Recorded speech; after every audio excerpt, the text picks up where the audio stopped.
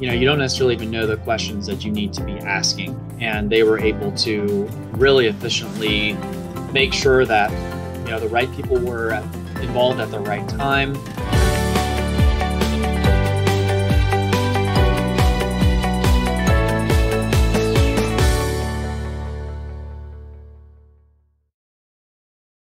Well, I'm a general dentist, doing kind of everything from the basics, bread and butter dentistry, up to, a lot of whole mouth type of dentistry, as well as a lot of implant dentistry. It was a lot of some word of mouth, and also some articles I had seen in various magazines and things where I kind of kept seeing the same names coming up. And so I did talk to a couple of different firms initially, and yours definitely stood out. Everything was pretty clear from the beginning as to how it was determined. That was explained really well. I was happy with kind of how things came in.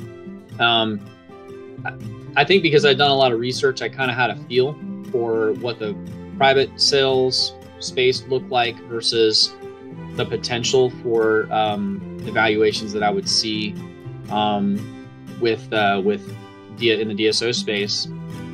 But it followed through what I had been hearing in a very positive way. I didn't have any big surprises. So I like the idea of having, an Invisible DSO partner that wants to take over the things that for me are the things I don't love to do, but also just frankly, there's not necessarily a lot of individuals that can come into a small town and maybe achieve the financing even necessary or production in order to finance a practice purchase that's reasonable production collections.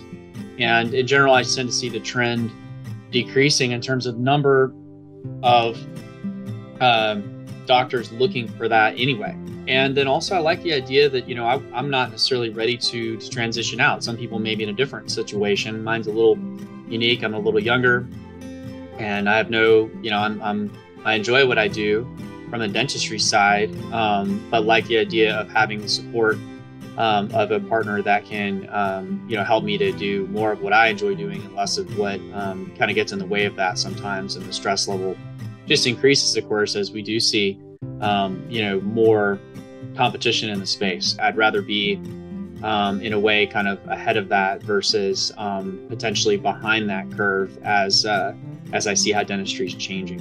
And then also, I think for maybe doctors in my situation where they have, built something that they're pretty proud of, but realize that in some ways they've kind of painted themselves into a corner of, well, who's gonna come back behind me and replace me and buy this practice from me? You don't necessarily even know the questions that you need to be asking. And they were able to really efficiently make sure that, the right people were involved at the right time, that the right questions were being asked, that I was, referred to the right people who could help to ease that, any worry that I had, and just gather all the data that's necessary to, kind of push through the final steps to get from, the valuation and kind of the initial agreements until we got to the finish line. And, had a team that was available just about any time, day and night and weekend, if there were questions and concerns. And we really didn't have any, anything that didn't get hit as it should have been. And of course, with the IDSOs that are, familiar with how the team works, you could tell that there was a familiarity with how the process worked on both sides, and kind of a trust that you could see in terms of, okay, we know you guys are doing this the right way. And I could also see I felt definitely much more protected from things I didn't know by having, experience of somebody who's done this a lot of times. Anybody that says, hey, you're going to go through these transactions, you're going to pay, a good amount to people that represent you. But as far as business decisions or financial decisions that are, the biggest in your life, outside of maybe divorce or something, this is the biggest. And so you certainly I mean, the way I run my practice is, that you do get what you pay for.